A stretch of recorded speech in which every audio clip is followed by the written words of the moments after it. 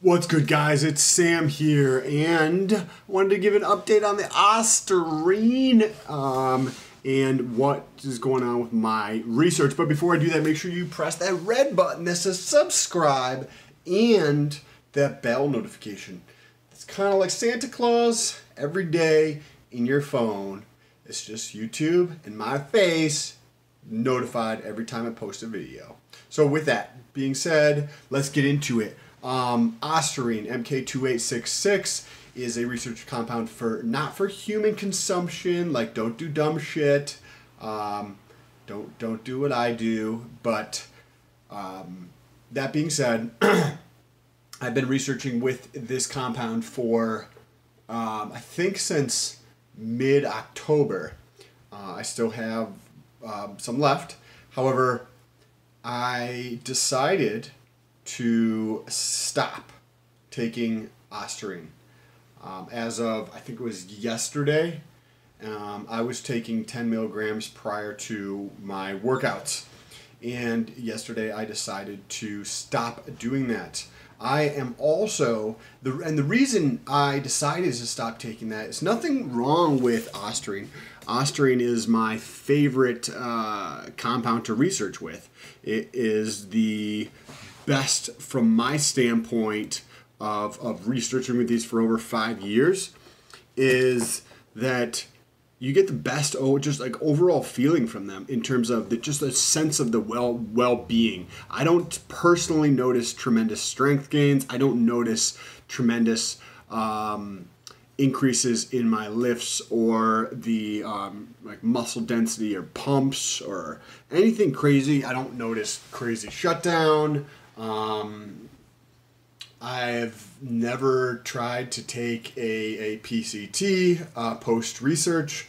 I've never had any issues. I've been researching with MK2866 for a number of years now. I think 2013 or 2014 is the first time I used Ostarine, probably late 2013.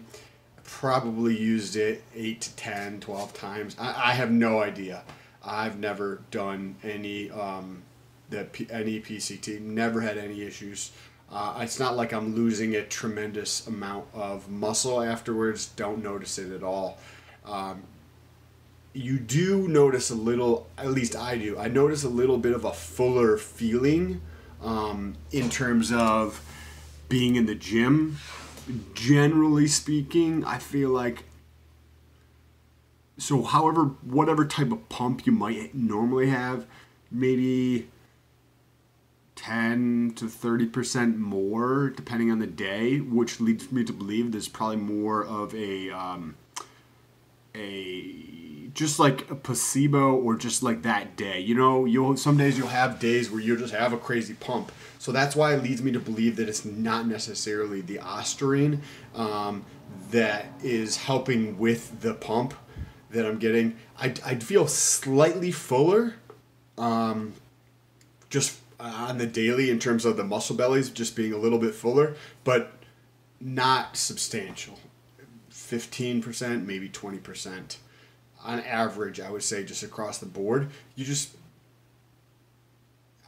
It's hard to describe. It just is a good sense of well-being, and I don't have like some people around me might think that I just am completely full of myself, but like I don't have an issue with confidence, and you get even more confident. You get, like, at least I did, and just overall, you just feel good, but not like a euphoric. Like if you were to take, say, Adderall, and you were to snort some Adderall, or just take like a copious amount of Adderall, you get high off of that. That's an amphetamine salts. Like, it's not that type of feeling, right? Or if you were to smoke some weed, right? You get high off of that, but you probably feel pretty good. But it's just it's a different feeling, and it's difficult for me to articulate that clearly in this video in terms of just the overall sense of well-being increases every time that I've researched with Ostarine. That has been constant across the board in terms of the pumps and the strength. A little bit, not much. With the strength, I would say barely any. With the pumps, maybe a little bit in terms of possibly with the vascularity, slightly, but again, it's not that much. It's in like, 10 to 20% range, and it's not every day either. All those, the strength is gonna, in my opinion, either gonna get more of an effect from a much larger dosing for your research, or better fucking training and diet. And that's actually the biggest factor, I believe, that there's so much low-hanging fruit that people just don't do anything about in terms of in having a better periodized training program, or just there's so much opportunity with the actual training, and from a strength standpoint, and then from a body composition standpoint, there's a tremendous amount of low-hanging fruit just from a diet standpoint, that like so many people just want to take the fucking easy way out, and those are the results you get. Like, if you want to say look like aesthetic from like a if you were to define that as being, say, like a Instagram model or like somebody on the cover of a magazine, that's not going to happen with SARMs. That's going to happen through the constant work you put in terms of your diet and in terms of your workout. Yes, it might help some.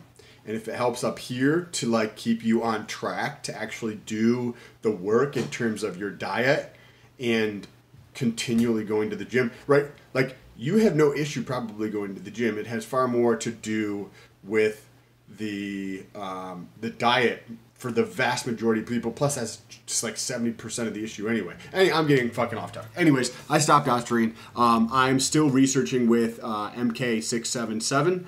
I'm still researching with RAD140. And I am still taking my doctor prescribed testosterone blend, 250 milligrams weekly. If you guys have any questions, leave them down below. I don't know if it's a good idea to continue to leave sources down there. So if you have questions, just reach out to me on Instagram. It'll be the first link in the description. It's just at sam.stolt.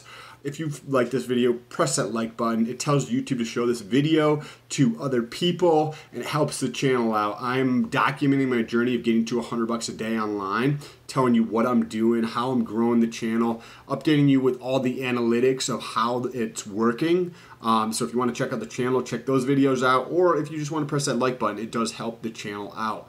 Also, I'm telling you where I'm making my money online. So excuse me, I have a series on that right now. It's currently with Amazon Associates, so if you want to check that out, go check it out. Or if you don't want to check that out and you just want to watch these videos, fucking awesome, I appreciate you so much, but there's a link for Amazon in the description, which means that how that works is if you have anything to purchase on Amazon, like, don't fucking buy anything you don't need, right? But if you were going to purchase something on Amazon already, and you want to support the channel, if you click on my link and go to Amazon and purchase whatever it is that you were going to purchase, I get a small portion of that. Not much. And if you watch the other videos, you see exactly how much I'm getting from that and how I'm doing that. But it's a very small amount. It essentially just takes a small piece of that profit that Amazon gets and gives it to me. It doesn't cost anything more at all. And I don't, I think a fiscal responsible, frugal way of living tends to be more enjoyable from my standpoint. So I wouldn't recommend that you spend money that you don't have or you don't need if you have aspirations to do other things, or if you want to retire early, or if you have other goals. Anyways, thank you so much for watching. Stay tuned for future videos, and I will talk to you soon. Peace.